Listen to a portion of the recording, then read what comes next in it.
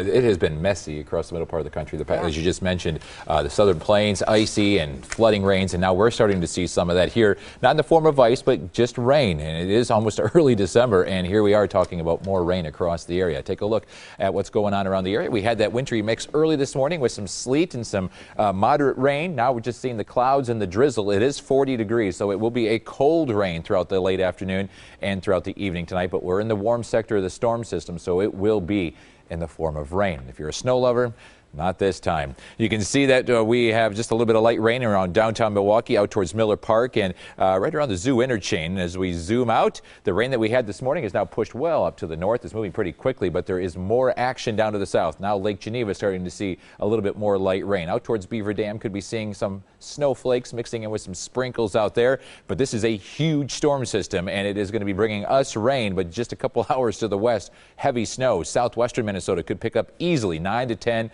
inches of snow, if not more than that. We're just a couple of hours too far to the east and to the south if you're looking for the snow. Not going to happen. We could see a dusting, I should say, by tomorrow evening as temperatures begin to drop. But otherwise, the winter weather advisory, northwestern Wisconsin for 3 to 5 inches of snow, including the Twin Cities, southwestern Minnesota, and western Iowa, 6 to 10 inches of snow. In fact, here's what it looks like. 2 to 3 to maybe 4 inches of snow from Wausau northward, Green Bay under an inch. And as I mentioned, we could get about a ½ inch around here or less on the grassy surfaces. We're not much warmer, but we're just warm enough where it is rain. We're back off to the west. It's in the upper 20s and snow. 37 in West Bend, 41 in Burlington, 41 also in Kenosha. The winds out of the east at 5 to 15. That's dropping wind chills at this hour into the lower 30s across the region. It feels like 30 in Beaver Dam. Plus, there's a lot of moisture in the air, so that dampness makes it feel even cooler. Because of that, we're going to give it a 3 on the Goddard gauge. Cloudy, drizzly, cool, temperatures near 40, and spotty afternoon showers. Just a typical late fall day. And as we get into the evening, a better chance of rain, and it could be heavy at times going into the morning. The last thing we need around here is more rain. There's streams, the rivers, they're full, and so is your lawn.